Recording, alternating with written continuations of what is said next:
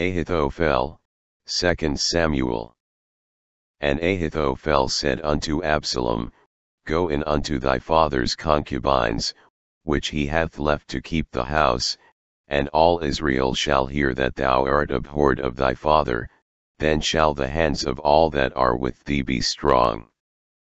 Moreover Ahithophel said unto Absalom, Let me now choose out 12,000 men, and I will arise and pursue after David this night.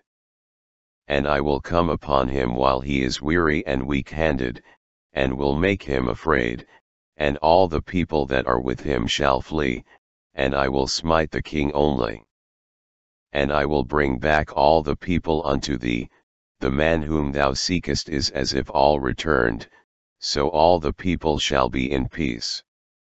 And when Ahithophel saw that his counsel was not followed, he saddled his ass, and arose, and gat him home to his house, to his city, and put his household in order, and hanged himself, and died, and was buried in the sepulchre of his father.